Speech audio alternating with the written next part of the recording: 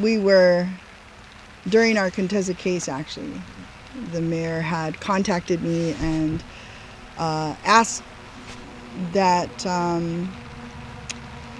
we sit with him to hear his vision. And we sat with him 3 times, actually. We got to share some information, and he shared a lot. And on the 3rd or 4th time, it came out in the newspaper that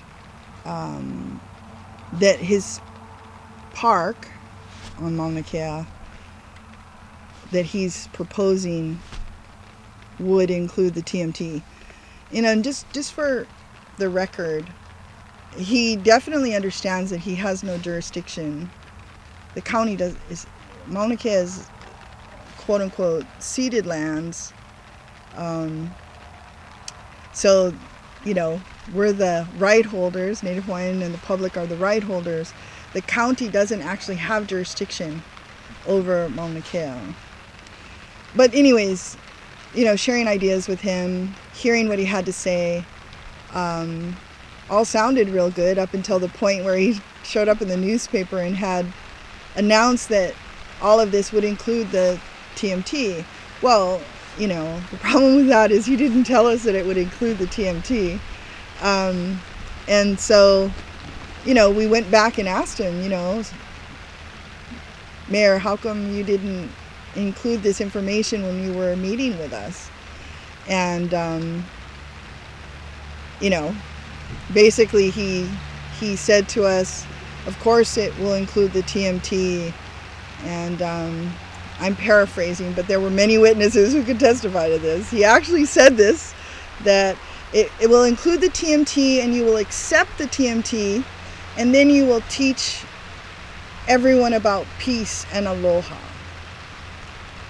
And at that point, we had to say, well, the first part of ho'oponopono, people use that word all over the place, but the first part of ho'oponopono is so important is that you have to stop the injury. So that's what we said to him. Of course we cannot support something that is injuring us, that is considered desecration by us. And, we're not a trivial group of people. There's a lot of people. In fact, we said to him, we just hand-delivered 67,000 signatures to the governor that were affirming, 1, stop the desecration, 2, stop the arrest of the kia'i. So, this idea that he should make a park, that's another offensive aspect, is that Mauna Kea is not a park. Mauna Kea is a temple, it's a house of worship, it is a burial ground. We were offended by the idea that he should just want to try to secularize it and make it a place for recreation, because that's what happens to sacred places, is once they become a national park or a park of any kind, it becomes a recreational place, not a place of reverence and a place where deep and most important ceremony is done. This was the people that came and sat with him were people from the contested case hearing, all of the kia'i, and all of the hui. And we sat and we listened, and we gave him much respect as a kupuna and an elder that we do respect. But this proposal is very offensive, and we have told him months ago, like during the contested case hearing, that we cannot support it. So the idea that he's spoken to people and no one's disagreed with him, that would not be true, because some of the major kia'i fighting for the protection of Mauna Kea have disagreed and told him so in a very fair and respectful way. what I think is important for people to know is we are very disappointed in what the Supreme Court did, but we were very encouraged by what Justice Wilson and to some extent Justice Pollock actually stood up for.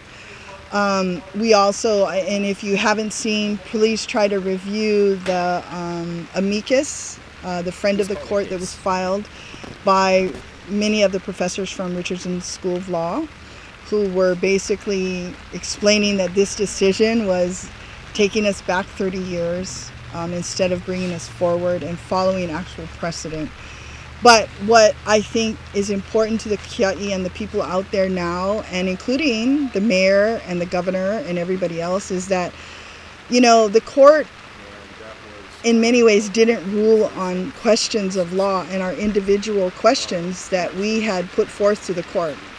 There were many questions, not only what were contained in our legal briefs, but those that were contained in the case itself, where the Supreme Court could actually look at anew, because when a board decision is a bad decision, they can also look at it brand new, de novo it's called. Oh, yeah. So, you know, we had all of those particular cases. So there's a bunch of issues that are still outstanding that we will likely litigate on if need be.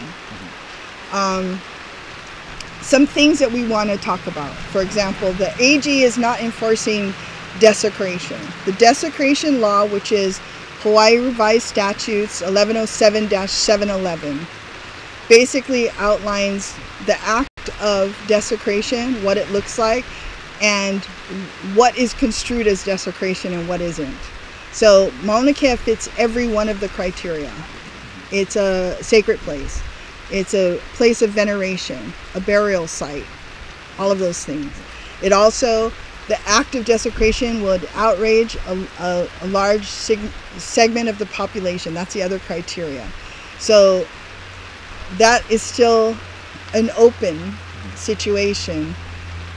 They ruled a little bit on it, but there's other ways to bring it up. Also, the rules require a project being built on Mauna Kea to have a bond. And that's a simple rule so that the people of Hawaii are not saddled with a project that for some catastrophic reason cannot be finished, like the rail, how Super Ferry was done, where they spent all kinds of taxpayer money and then the court ruled again. Yeah. So this bond is important, but for the TMT, they already have a $400 million shortfall. The bond would be $1.4 billion. So that's a lot more money that they're still needing to even make the project move forward. These things, you still need the bond, still need the $400 million. What is also still needed is the extended lease, because TMT is not going to build if they only have, because the end of the lease is 2033. So they want an extended lease for another 65 years. So that has not been accomplished. And plus they have to meet all the conditions that are in the actual permit. So those things mean that they're probably not going to start tomorrow. And also, Mauna Kea has been a sacred place for millennia before America even was in existence. So, you know, what we're really looking at is an inherent divide of the modern oppressing the ancient. But what we're really needing is the modern and the ancient to come together to be the best of both worlds. And I mean, we really mean that seriously, that we can't keep looking out in space if we're unwilling to take care of this place. That's Craig Neff's shirt, you know. So yeah, we love his shirt, Hawaiian Force. But no, truthfully, you know, looking out there, it's not to say that that's not a noble endeavor. And we've said this a million times. We're not against astronomy, but we're for Mauna Kea and we're for Hawaii and the planet Earth. And we're in this huge crisis. And we, looking out there, well, yeah, no modern relevancy. And I know Thane Curry's probably going to get on my case and say, what do you mean there's no modern relevancy? What I mean is that when we're looking out in space, we're looking back in time. And we may be looking back in time hundreds of millions of years. So the light has taken that long just to reach our eye. But that thing that we were looking at, where the light is only now reaching our eye, may not exist any longer. So what I'm trying to say is there's nothing immediately that we're going to lose if we don't see that. We wanted them to be very clear that they're going to participate in a project, and the state will use their project to act aggressively against the Hawaiian people. Because for 126 years, we have given them no excuse to act aggressively, and we still don't. The whole time on Mauna Kea in 2015, there was no violence. So there's not going to be any violence. We will be peaceful again, and I know that Kia'i all across the archipelago are preparing themselves. As Pua has said, Pua Case, she ahead to people, prepare yourself. And I would say the same. You need to prepare yourself to know what you want to do and why we need to be kapualoha, because that is our protection and that is our way. And we cannot allow the outside influence to change the way we live here in Hawaii.